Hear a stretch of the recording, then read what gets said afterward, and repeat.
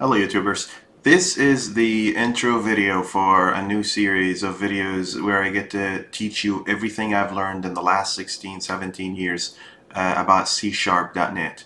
The most important part here, I don't expect you to have any knowledge, any previous knowledge in algorithms or mathematics or programming.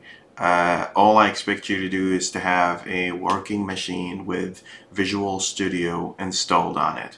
Now, regardless whether you're using Mac or Linux or Windows, feel free to go out there and try to get the version of Visual Studio that fits your operating system.